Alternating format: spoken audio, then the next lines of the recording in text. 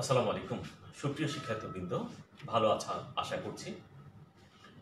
আজ আমরা masters final ইয়ারের পজিটিভ সাইকোলজির একটা বিষয় নিয়ে আমরা আলোচনা করব। তার আগে তোমাদের সাথে একটু কথা বলে নেই যে তোমরা এই করোনা পরিস্থিতিতে তোমরা বাড়িতে আছো। করোনা নিয়ে সবচেয়ে বড় কথা যে আতঙ্কিত হওয়ার কোনো কারণ নেই। তার কারণ করোনার বৈশিষ্ট্য হচ্ছে যে এর যে ভাইরাসটি এটি বাতাসে ভেসে বেড়াতে পারে না। এই করোনার ভাইরাসগুলো সর্বোচ্চ এটা বাতাসে 3 ফিট পর্যন্ত ছড়াতে পারে। তো আমরা যদি স্বাস্থ্যবিধি মেনে চলি, আমরা যদি মুখে মাস্ক ব্যবহার করি এবং আক্রান্ত কারো সংস্পর্শ থেকে আমরা দূরে থাকতে পারি, তাহলে কিন্তু আমরা এই করোনার সংক্রমণ থেকে কিন্তু আমরা রক্ষা পেতে পারব। আর সেই ক্ষেত্রে আরেকটি কথা তোমাদের বলে রাখি যে যখন তোমরা আতঙ্কিত হচ্ছ বা একজন মানুষ যখন আতঙ্কিত হওয়ার সাথে সাথে তার রোগ প্রতিরোধক ক্ষমতা কমে যাচ্ছে। আর একজন মানুষ যখন প্রাণবন্ত থাকছে, আশাবাদী থাকছে, সুখী থাকছে, প্রশান্ত থাকছে, তখন তার রোগ প্রতিরোধ ক্ষমতা বেড়ে যাচ্ছে। যে কারণে করোনা নিয়ে আতঙ্কিত নয়, করোনা নিয়ে সচেতন হতে হবে। আর করোনার আরেকটা বিষয় যদি আমরা একটু কথা বলি, যে করোনার মৃত্যুর হার কিন্তু অন্যান্য যে কোনো সংক্রামক রোগের চাইতে অনেক কম।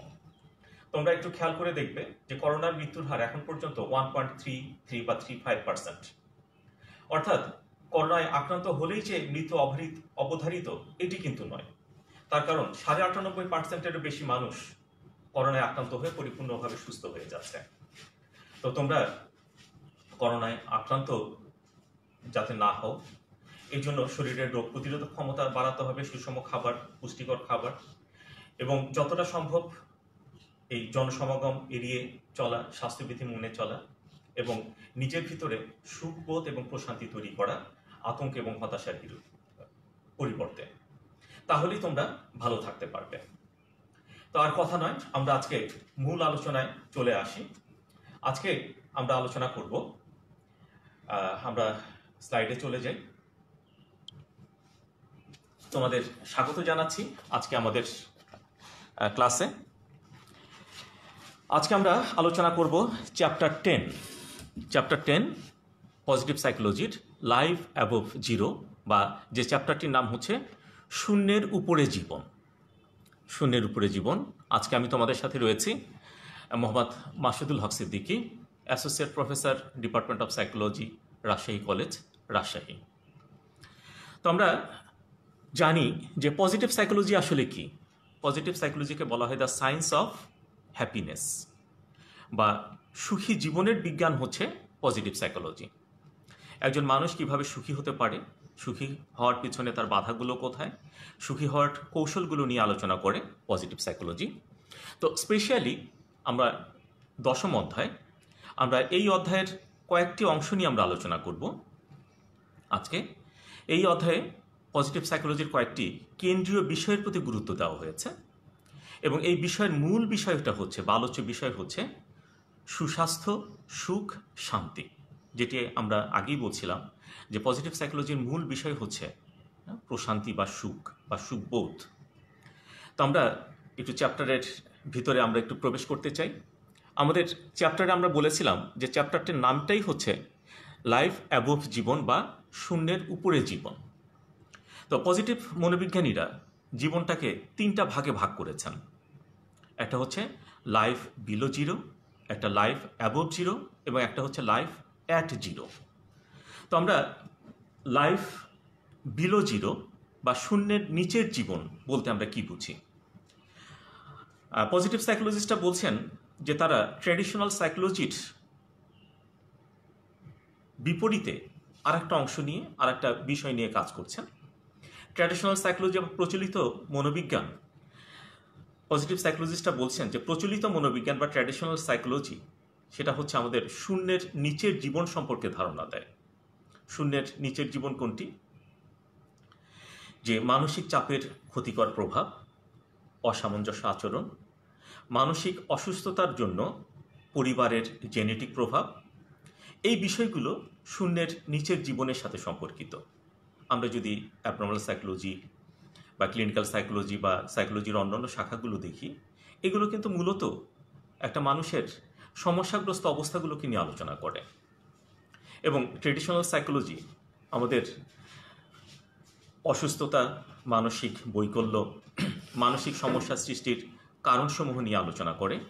কিন্তু আমরা দেখছি যে ট্রেডিশনাল সাইকোলজি কেন্দ্রীয় বিষয়গুলো হচ্ছে অসুস্থতা, মানসিক বৈকল্য, মানসিক সমস্যা, এগুলোর সৃষ্টির কারণ। কিন্তু সুস্বাস্থ্য বা সুখানুভূতি লাভের জন্য যে সঠিক পথ বা সঠিক কোনো দিক নির্দেশনা আমরা ট্রেডিশনাল সাইকোলজি থেকে পাই না। তো যে কারণে পজিটিভ সাইকোলজিস্টরা বলছেন যে ট্রেডিশনাল সাইকোলজিস্টরা মূলত যেটা আলোচনা করে সেটা লাইফ বিলো জিরো বা শূন্যের নিচের জীবন, এই অংশটা নিয়ে আলোচনা করে। তো জীবনের আরেকটা অবস্থা বা পরিস্থিতি যেটাকে বলা হচ্ছে লাইফ অ্যাট জিরো বা শূন্যতে জীবন। পজিটিভ সাইকোলজিস্টরা বলছেন যে শূন্যতে জীবন এটিও একটা অবস্থা যেখানে নেতিবাচক বিষয়বস্তুর অনুপস্থিতির সাথে সাথে ইতিবাচক বিষয়বস্তুর অনুপস্থিতিকে শূন্যতে জীবন বলা হয়। অর্থাৎ এটা জীবনের এমন একটা নিরপেক্ষ বলয়, নিরপেক্ষ অবস্থান যেখানে জীবনের আগ্রহ, উদ্দেশ্য এবং আনন্দের দিক থেকে সব কিছু অতিমাত্রায় ভুল নয়, আবার পরম সঠিকও নয়। আমরা বলতে পারি এটা হচ্ছে জীবনের একটা নিরপেক্ষ অবস্থান বা নিরপেক্ষ বলয়। উদাহরণ হিসেবে বলা যেতে পারে যে কোনো ব্যক্তি যদি অসুখী না হয়, কোনো ব্যক্তি যদি হতাশাগ্রস্ত না হয়, বা তিনি যদি বিষণ্ণ না হন, চিন্তিত না হন, কোনো গুরুতর সমস্যা বা ব্যর্থতার সম্মুখীন না হন, অথবা নিজের পরিবার বা অন্য কোনো গুরুত্বপূর্ণ ব্যক্তির সাথে বিরোধে জড়িয়ে না পারেন, তাহলে আমরা কি বলতে পারি যে এই ব্যক্তিটা অসুখী নন বা তিনি মানসিক বা আবেগীয়ভাবে সমস্যাগ্রস্ত নন? আসলে তা কিন্তু আমরা নিশ্চিতভাবে বলতে পারি না।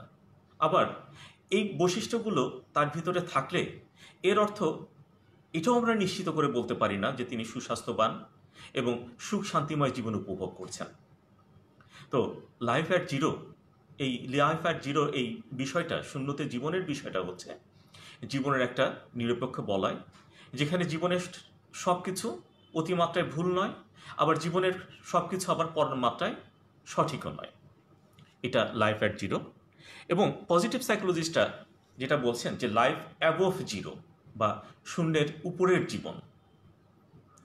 শূন্যের উপরের জীবন সম্পর্কে মার্টিন সেলিগম্যান তিনি বলছেন যে শূন্যের উপরের জীবন বলতে ইতিবাচক বিষয়বস্তুর উপস্থিতির সাথে সাথে নেতিবাচক বিষয়বস্তুর অনুপস্থিতিকে নির্দেশ করে। অর্থাৎ যেখানে শুধুমাত্র ইতিবাচক বিষয়বস্তুগুলো, ইতিবাচক আবেগগুলো উপস্থিত থাকবে, কিন্তু নেতিবাচক বিষয়বস্তু বা নেতিবাচক আবেগগুলোর সবচেয়ে কম মাত্রায় বা শূন্য মাত্রায় উপস্থিত থাকবে। এবং পজিটিভ সাইকোলজিস্টরা তারা বলছেন যে একজন মানুষের জীবনকে কিভাবে শূন্যের উপর নিয়ে যাওয়া যায় সেই সম্পর্ক করণীয় এবং বর্জনীয় সকল ধারণা নিয়ে আলোচনা করে পজিটিভ সাইকোলজি। অর্থাৎ পজিটিভ সাইকোলজির আলোচনার মূল বিষয়বস্তু হচ্ছে শূন্যের উপরের জীবন কিভাবে লাভ করতে পারি, উপরের জীবন কিভাবে আমরা যাপন করতে পারি সেই সম্পর্কে ধারণা দেওয়া, সেই সম্পর্কে গবেষণা করা এবং সেই সম্পর্কে পথ নির্দেশনা দেওয়া। তো আমরা প্রথম বিষয়টা দেখলাম। তো শূন্যের উপরের জীবন সম্পর্কে ধারণা দিতে গিয়ে তাহলে আমাদের প্রথমেই জানতে হবে যে আসলে মানুষের পরিপূর্ণ একটা স্বাস্থ্য মডেল সম্পর্কে। ট্রেডিশনাল সাইকোলজিস্টরা এ পর্যন্ত যে স্বাস্থ্য মডেলগুলো দিয়েছেন তারা মূলত শুধুমাত্র অসুস্থ ব্যক্তিদের নিয়েই তারা গবেষণাগুলো করেছেন এবং অসুস্থ ব্যক্তিরা তারা কত পার্সেন্ট কোন রোগে ভুগছে এই বিষয়গুলো তারা দেখার চেষ্টা করেছেন। প্রথম কিস তিনি একটা স্বাস্থ্য মডেল দাঁড় করান এবং এই স্বাস্থ্য মডেলটা তিনি মেইনলি কোরাল রিফের মানসিক স্বাস্থ্যের উপর ভিত্তি করে তিনি যে কাজ করেছিলেন সেটাকে বর্ধিত করে কায়েস স্বাস্থ্য মডেলের একটি পরীক্ষামূলক ধারণা দেন। এটি একটি তার এক্সপেরিমেন্টাল কনসেপশন, যেটা আসলে মানসিক অসুস্থতা থেকে পরিপূর্ণ মানসিক সুস্বাস্থ্য পর্যন্ত বিস্তৃত। যেটা আমরা বলছিলাম আগেই, এর আগে যে সমস্ত মানসিক স্বাস্থ্য সম্পর্কে যে সমস্ত মডেলগুলো বা মানসিক রোগ নিয়ে যে সমস্ত গবেষণাগুলো হয়েছে, সেগুলো শুধুমাত্র মানসিক অসুস্থতা নিয়েই হয়েছে। কিন্তু মানসিক অসুস্থতা এবং পরিপূর্ণ মানসিক সুস্থতার এই বিষয়ের পরিপূর্ণ ধারণা বা এই পরিপূর্ণ যে মডেল, এটি প্রথম কোরি কায়েস ইনি প্রদান করেন।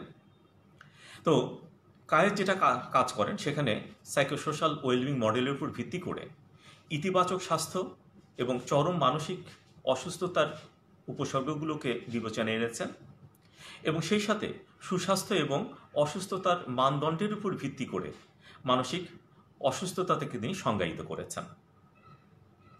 এটি ছিল একটা ব্যাপক গবেষণা। তো কায়েস তার complete state of mental health, তার এই গবেষণায় পরীক্ষায় 25 থেকে 74 বছর বয়সী আমেরিকার 3032 জন নমুনাকে তিনি এখানে নির্বাচন করেন। এই নমুনার কাছ থেকে তথ্য নেওয়ার জন্য টেলিফোনের মাধ্যমে তাদের ইন্টারভিউ নেওয়া হয় এবং এর পাশাপাশি তাদের একটা স্বপ্রতিবেদন প্রশ্নমালা পূরণ করতে দেন। এই স্বপ্রতিবেদন প্রশ্নমালার মাধ্যমে তাদের মানসিক সুস্থতা, মানসিক অসুস্থতার উপসর্গগুলো তিনি পরিমাপ করেন।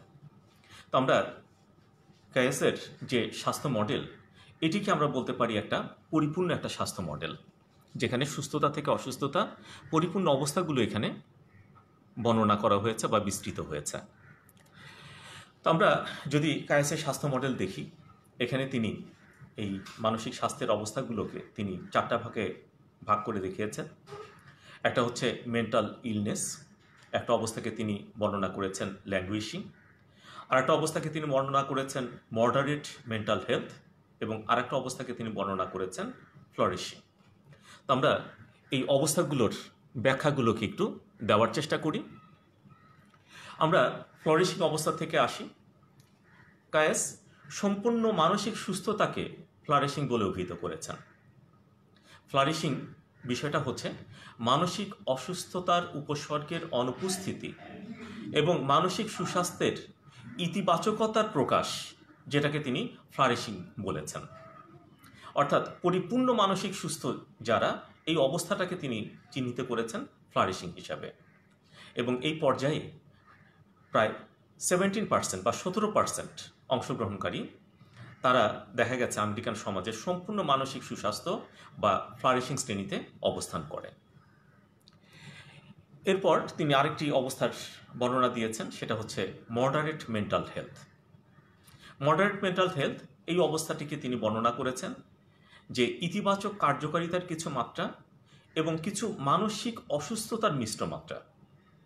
কায়েস তার পরীক্ষায় দেখেন যে বেশিরভাগ অংশগ্রহণকারী 60% এই শ্রেণীতে পড়ে। অর্থাৎ এখানে কিছু ইতিবাচক কার্যকারিতা রয়েছে এবং সামান্য কিছু মানসিক অসুস্থতার এটা মিশ্র মাত্রা রয়েছে, এবং একটা বড় একটা অংশ 60% মানুষ এই মডারেট মেন্টাল হেলথ এই অংশে অবস্থান করছে। এরপর আরেকটা অবস্থাকে তিনি বর্ণনা করেন, সেটিকে হলো ল্যাঙ্গুইশিং। ল্যাঙ্গুইশিং এটাকে তিনি ব্যাখ্যা করেন এইভাবে, যেটা মানসিক অসুস্থতার নিম্নমাত্রা, মানসিক অসুস্থতার নিম্নমাত্রার সাথে মানসিক সুস্বাস্থ্যেরও নিম্নমাত্রা, এবং এটাকে বলা হচ্ছে যে শূন্যের কাছাকাছি জীবন। কায়েস এটাকে মানসিক সুস্বাস্থ্যের একটা অপূর্ণাঙ্গ অবস্থা হিসেবে বর্ণনা করেছেন, কারণ এখানে অসুস্থতার চিহ্ন যেরকম থাকে সেরকম সুস্বাস্থ্যের কিছু চিহ্ন থাকে। এবং তার গবেষণার মজার ব্যাপার হচ্ছে, এখানে দেখা গেছে যে ফ্লারিশিং শ্রেণীতে শতকরা যতজন অবস্থান করছে 17%, এবং এই ল্যাঙ্গুয়েশিং শ্রেণীতে শতকরা 17% অবস্থান করছে।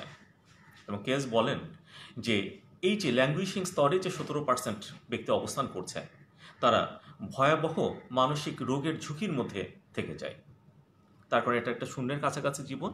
তারা যে কোনো সময় মানসিক অসুস্থতা বা মানসিক বৈকল্যের বা মানসিক সমস্যার শিকার হতে পারেন।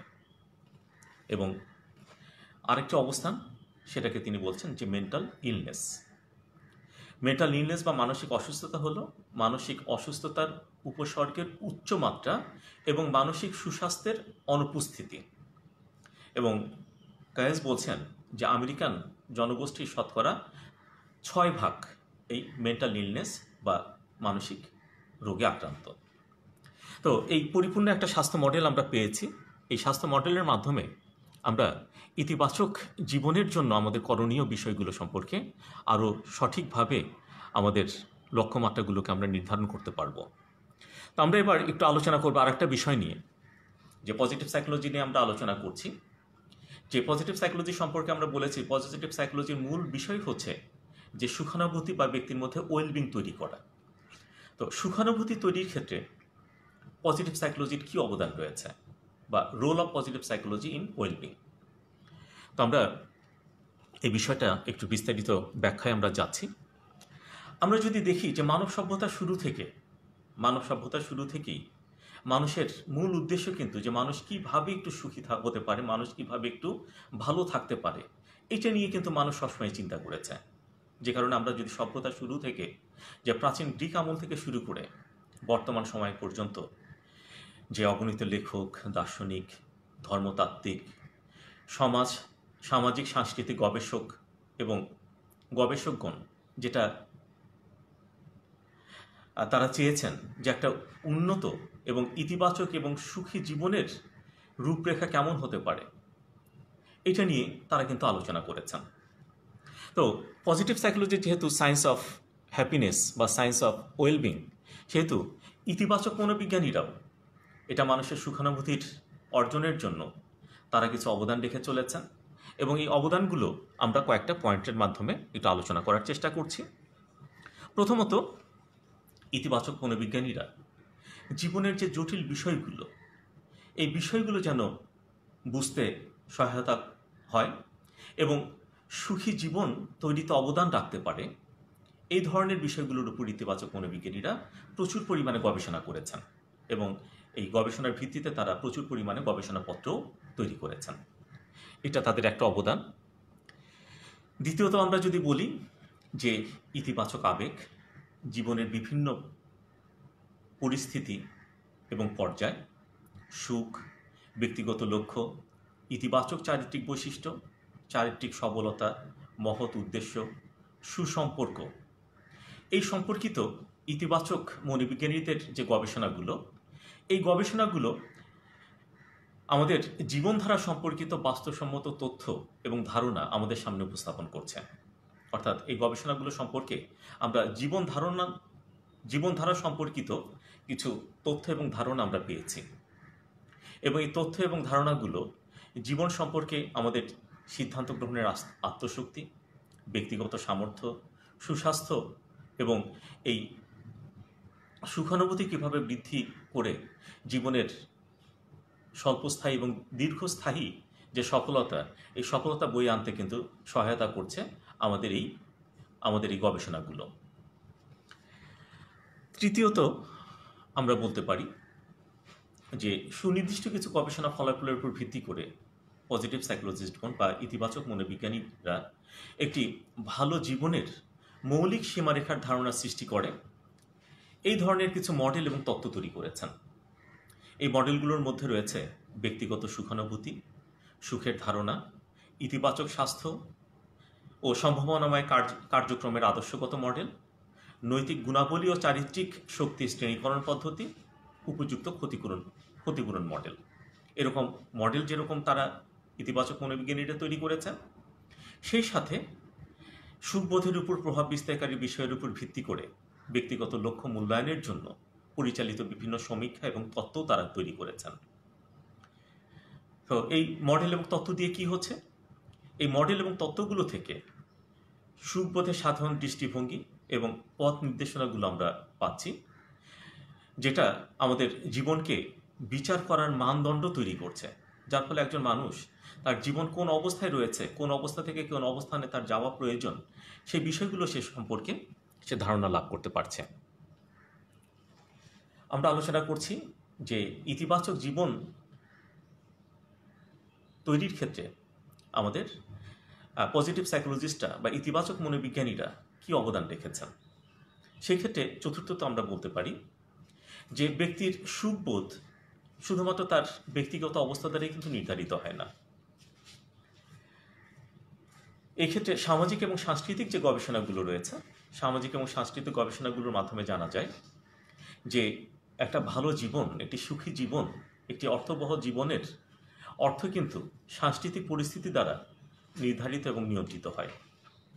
যেমন ব্যক্তির আত্মমূল্যবোধ, জীবনের কার্যাবলী এবং উদ্দেশ্য সম্পর্কিত মৌলিক যে ধারণাগুলো, এগুলো কিন্তু সংস্কৃতি, ইতিহাস এবং ঐতিহ্য দ্বারা অনেক কিছু প্রভাবিত হয়। যে কারণে আমরা যদি একটু দেখি যে আমাদের যে পূর্ব এশিয়ায়, আমরা যদি দেখি যে আমাদের পূর্ব এশিয়ার তুলনায় পশ্চিমা সংস্কৃতিতে সুস্বাস্থ্য এবং যে সুখের বৈশিষ্ট্য কিন্তু ভিন্ন। আমরা যদি সত্যি একটা বিষয় খেয়াল করি যে স্বাস্থ্য সম্পর্কে যে আমাদের এই এশিয়ানদের যে ধারণা, এখনও আমরা যদি কারো সম্পর্কে বলতে চাই, ধরেন দুজন লোক এখানে এলো, একজন বেশ মোটাসোটা এবং একজন খুব হালকা পাতলা, তো তারা কিছুক্ষণ চলে যাওয়ার পর তাদের সম্পর্কে যদি আমরা বলি, এখনও আমরা বলবো যে দুজন লোক এসেছিল না, একজন স্বাস্থ্যবান আর একজন একেবারে হ্যাংলা পাতলা। তো এখানে আমাদের দেখবেন যে স্বাস্থ্য বলতে আমরা মোটাসোটা বা মানে নাদুস নুদুস মানুষকে আমরা বুঝে থাকি, কিন্তু পশ্চিমা বিশ্বে স্বাস্থ্য বলতে তারা বোঝে শরীরের কিছু সুনির্দিষ্ট মাপ, যে বাইসেপ এতটুকু হতে হবে, ট্রাইসেপ এতটুকু হতে হবে, পেটের মাপ এতটুকু, কোমরের মাপ এতটুকু, বুকের মাপ এতটুকু। তো এটি যেরকম একটি সাংস্কৃতিক পার্থক্যের সাথে আমাদের সুখবোধের কিছু পার্থক্য রয়েছে, সেরকমই আবার ভালো এবং সত্য বিষয়গুলো আবার এগুলো কিন্তু সাংস্কৃতিক অবস্থা দ্বারা পরিবর্তিত এবং প্রভাবিত হয়। যেরকম আমরা যদি দেখি যে গত 40 বছরে সারা বিশ্বে নারীর ভূমিকার কিন্তু একটা নাটকীয় পরিবর্তন হয়েছে। তারা আগের চাইতে অনেক সামনে এগিয়ে এসেছে এবং তারা অনেক সমাজ পরিবর্তনে অনেক কার্যকরী ভূমিকা পালন করছে। পঞ্চমত, সুখবোধের সাথে যে সামাজিক অবস্থা, আমরা এটা সাংস্কৃতিক অবস্থা বলছিলাম, সুখবোধের সাথে সামাজিক অবস্থাটাই গুরুত্বপূর্ণ। যেমন দারিদ্র্য, মানসম্মত শিক্ষা এবং স্বাস্থ্যের মতো উপাদানগুলো সহজলভ্যতা একটা ভালো জীবনের অর্থকে প্রভাবিত করে। আমরা দেখি ষষ্ঠত, একটা ভালো সুখী জীবনের অর্থ জীবনের বিভিন্ন পর্যায়ের বিকাশের উপর নির্ভরশীল। বিকাশ মনোবিজ্ঞানীরা মানুষের বিকাশের বিভিন্ন পর্যায়ের অনন্য কার্যাবলী, দক্ষতা এবং ব্যক্তিগত গুণাবলীকে সুস্বাস্থ্যের সূচক হিসেবে উপস্থাপন করেছেন। তো যে কারণে আমরা দেখতে পাচ্ছি যে 15 বছর বয়সের একজন মানুষের কাছে যে সুখের যে অনুভূতি বা সুখের যে সংজ্ঞা বা স্বাস্থ্যকর জীবনের যে সংজ্ঞা, একজন 80 বছর বয়সের মানুষের কাছে কিন্তু এই স্বাস্থ্যকর জীবন বা সুখের সংজ্ঞাটা কিন্তু ভিন্ন। তার কারণ যে মানুষের বিকাশের বিভিন্ন পর্যায়ের যে সমস্ত অনন্য ঘটনাবলী, দক্ষতা এবং ব্যক্তিগত গুণাবলীর সাথে কিন্তু সুখ জড়িত। যে কারণে রিফ 1989 সালে সুখবোধের জন্য 6টি বিষয়কে উল্লেখ করেন, যেরকম পরিবেশের উপর আধিপত্য, জীবনের উদ্দেশ্য, আত্মস্বীকৃতি, ব্যক্তিগত বিকাশ, স্বাধীনতা এবং ইতিবাচক সম্পর্ক। এবং এই বিষয়গুলো কিশোর এবং বয়স্ক ব্যক্তিদের মধ্যে এগুলোর প্রকাশ কিন্তু ভিন্ন ভিন্ন থাকে, যে কারণে তাদের কাছে সুখের সংজ্ঞা বা সুখের যে অর্থ ভিন্ন হয়। এবং আমরা শেষে বলতে পারি যে একটি সুখী জীবনের জন্য যেরকম সংস্কৃতি, ইতিহাস, সামাজিক অবস্থা এগুলোর যেরকম ভূমিকা রয়েছে, এগুলোর পাশাপাশি সাধারণ কিছু ভূমিকাকেও কিন্তু অস্বীকার করা যায় না, বরং এগুলো অত্যন্ত গুরুত্বপূর্ণ। যেমন শারীরিক স্বাস্থ্য, পর্যাপ্ত পুষ্টি, নিরাপত্তা, এই বিষয়গুলো কিন্তু সুখী জীবনের জন্য সার্বজনীনভাবেই প্রয়োজনীয়। তো এই বিষয়গুলো নিয়েও পজিটিভ সাইকোলজিস্টরা বা ইতিবাচক মনোবিজ্ঞানীরা আলোচনা করেন। এবার আমরা আরেকটি বিষয় আমরা একটু দেখতে চাই যে আসলে আমরা এতক্ষণ ইতিবাচক জীবন বলছি বা সুখী জীবন বলছি, এই ইতিবাচক জীবন বা সুখী জীবন বা সফল জীবন এটার অর্থটা কি? মিনিং অফ পজিটিভ লাইফ, এটার অর্থতে আমরা যদি যাই তাহলে সেলিগম্যান সংস্কৃতি এবং বিকাশকে বিবেচনা করে আনন্দবাদী সুখ ও আদর্শবাদী সুখের দৃষ্টিভঙ্গির মূল উপাদানগুলোর মধ্যে সমন্বয় করে সুখকে তিনটি ভিন্ন প্রেক্ষাপটে বর্ণনা করেছেন। অর্থাৎ ইতিবাচক জীবনকে যদি আমরা বুঝতে চাই তাহলে এই তিনটি প্রেক্ষাপট আমাদের বুঝতে হবে। এই তিনটি প্রেক্ষাপটের একটিকে বলা হচ্ছে আনন্দময় জীবন বা প্রেজেন্ট লাইফ। একটি আনন্দময় জীবনে সুখ এবং সুস্বাস্থ্যের অনুভূতিতে ইতিবাচক আবেগ এবং ইতিবাচক অভিজ্ঞতা এটা খুবই গুরুত্বপূর্ণ। ব্যক্তিনিষ্ঠ সুখবোধের ধারণা অনুসারে ইতিবাচক আবেগের প্রাচুর্য এবং সীমিত নেতিবাচক আবেগ ব্যক্তির জীবন সন্তুষ্টি এবং আনন্দময় জীবন গড়ে তোলে। ইতিবাচক আবেগ, সুসম্পর্ক এবং অঙ্গীকার এই বিষয়গুলো ব্যক্তির সুখ এবং স্বাস্থ্যকে ক্রমাগত ভালো রাখতে সাহায্য করে। ফ্রেডিকসনের বর্ডেনভিল থিওরি অনুসারে ইতিবাচক আবেগ আমাদের জীবনের প্রতি দৃষ্টিভঙ্গিকে প্রসারিত করে, সেই সাথে শারীরিক, মানসিক এবং সামাজিক সুখবোধের উপাদানগুলোর মধ্যে সমন্বয় করে। আমরা দেখি যে সমস্ত কাজ আমরা আনন্দের জন্য করি সেগুলো সুখবোধ সৃষ্টির জন্য খুব গুরুত্বপূর্ণ অবদানকারী হিসেবে বিবেচিত হয় এবং এগুলো বিভিন্ন নেতিবাচক আবেগ যেরকম মানসিক চাপ, পীড়ন, উৎকণ্ঠা, হতাশা এগুলোকে কমায় এবং এগুলোকে দূর করে। তাহলে আনন্দময় জীবনের জন্য আমাদের সবচেয়ে গুরুত্বপূর্ণ বিষয় যেটা হচ্ছে যে আমাদের ইতিবাচক অভিজ্ঞতা এবং ইতিবাচক আবেগগুলো খুব বেশি গুরুত্বপূর্ণ, যেটা আমাদের আনন্দময় জীবন তৈরি করে। আনন্দময় জীবনের জন্য আরেকটি গুরুত্বপূর্ণ বিষয় হচ্ছে কর্মময় জীবন বা এনগেজড লাইফ। কর্মময় জীবন বলতে জীবনের প্রয়োজন মেটানোর জন্য এবং ব্যক্তিগত বিষয়সমূহ, যেমন এটা জীবনের যেটা প্রয়োজন, এটা জীবনের প্রয়োজন মেটানোর পাশাপাশি এই ব্যক্তিগত বিষয়গুলো যেরকম পরিবার, অবকাশ বা লেজার, পেশা, এই বিষয়গুলোর সাথে সক্রিয় অংশগ্রহণ করাকে বোঝায়। আসলে গবেষণায় দেখা গেছে যে কাজে ব্যক্তি তার বিশেষ দক্ষতাগুলো ব্যবহার করতে পারে সেগুলো তার কাছে অর্থপূর্ণ এবং সন্তোষজনক হিসাবে পরিগণিত হয় বা গণ্য হয়। এটি সেলিগম্যানের একটি গবেষণা। মজার আরেকটি বিষয় যেটা, যে ব্যস্ততা, আমরা অনেকেই মনে করি যে যত কর্মহীনতা তত সুখ, কিন্তু আরেকটি গবেষণায়, রাইভ এবং সিঙ্গারের একটি গবেষণায় দেখা গেছে যে ব্যস্ততা মানুষকে দক্ষতার অনুভূতি এবং জীবনের একটা সুনির্দিষ্ট উদ্দেশ্য দেয়, যা একজন মানুষের জীবনকে নূতন দিক নির্দেশনা দেয় এবং তার ব্যক্তিগত বিকাশের জন্য সহায়তা করে। তাহলে আমরা আরেকটা বিষয় দেখতে পারি যে আদর্শগত সুখানুভূতি মডেল এবং ব্যক্তিগত লক্ষ্যের উপর পরিচালিত গবেষণায় দেখা যায় যেসব কাজ আত্মনির্ভরতা, ব্যক্তিগত দক্ষতা এবং অপরের সাথে ইতিবাচক সম্পর্ক প্রকাশ করে সেগুলো ব্যক্তির সুখবোধ তৈরিতে একটি অবদান রাখে। এবং সেই সাথে যে লক্ষ্যগুলো বা যে কাজগুলো স্বাধীনভাবে নেওয়া হয়েছে, আনন্দচিত্তে যে লক্ষ্যগুলো বেছে নেওয়া হয়েছে, যে লক্ষ্যগুলো ব্যক্তির কাছে আনন্দদায়ক, যেগুলো মানসিক চাহিদার সাথে সামঞ্জস্যপূর্ণ এবং যে লক্ষ্যগুলো একজন ব্যক্তির ব্যক্তিগত আদর্শের প্রকাশ ঘটায়, সেই লক্ষ্যগুলো ব্যক্তির সুখবোধ তৈরিতে গুরুত্বপূর্ণ অবদান রাখে। তাহলে আমরা দেখছি যে একটি কর্মময় জীবন একটি ব্যক্তির সুখবোধ তৈরির ক্ষেত্রে গুরুত্বপূর্ণ ভূমিকা রাখতে পারে। এবং ব্যক্তির সুখবোধ তৈরির ক্ষেত্রে আরেকটি গুরুত্বপূর্ণ বিষয় হচ্ছে অর্থপূর্ণ জীবন বা যেটাকে বলা হচ্ছে মিনিংফুল লাইফ। এখানে সেলিগম্যান বলছেন যে অর্থপূর্ণ জীবন আমাদের নিজেদের জীবনের আগ্রহগুলোর বাইরেও আমাদের আরও মহৎ কিছু কাজের সাথে যুক্ত করে এবং জীবনের সর্বোচ্চ স্তরের অর্থগুলো ব্যক্তির কাছে বিশেষভাবে গুরুত্বপূর্ণ, গভীরভাবে সন্তোষজনক এবং এই অর্থপূর্ণ জীবনটা এগুলোই আসলে দীর্ঘস্থায়ী। এবং জীবনের সর্বোচ্চ স্তরের অর্থগুলো আমরা বলতে কি বুঝি? জীবনের সর্বোচ্চ স্তরের অর্থগুলো বলতে বুঝি আমরা ধার্মিকতা, আধ্যাত্মিকতা, মানবীয় গুণাবলী, মানব সেবা, স্বেচ্ছাশ্রম, এই বিষয়গুলো জীবনের পরিধিকে বাড়িয়ে তোলে বা জীবনের পরিধিকে বৃদ্ধি করে।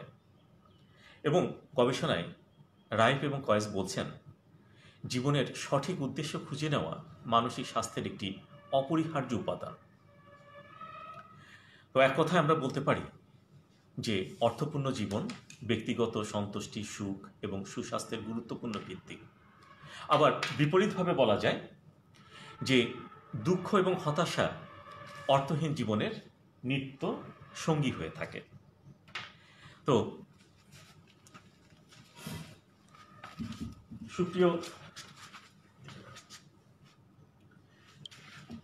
সুপ্রিয় শিক্ষার্থীবৃন্দ, আজকে আমরা পজিটিভ সাইকোলজি বা ইতিবাচক মনোবিজ্ঞানের একটি শেষ অধ্যায়, যেটি 10ম অধ্যায়ের কয়েকটি বিষয় নিয়ে আমরা আলোচনা করলাম। এবং আমরা যেটা বলছিলাম যে ইতিবাচক মনোবিজ্ঞান বা পজিটিভ সাইকোলজি মূল বিষয় হচ্ছে সুখবোধ, এবং এই সুখবোধের সাথে সম্পর্কিত কিছু বিষয় আমরা দেখলাম, এবং পরবর্তী ক্লাসে এর পরবর্তী বিষয়গুলো নিয়ে আমরা আলোচনা করব। তো এতক্ষণ তোমরা সাথে ছিলে, এই জন্য তোমাদের প্রতি আন্তরিক কৃতজ্ঞতা এবং ধন্যবাদ জানাচ্ছি। সবাই ভালো থাকো, সুস্থ থাকো, ঘরে থাকো, নিরাপদে থাকো। আসসালামু আলাইকুম।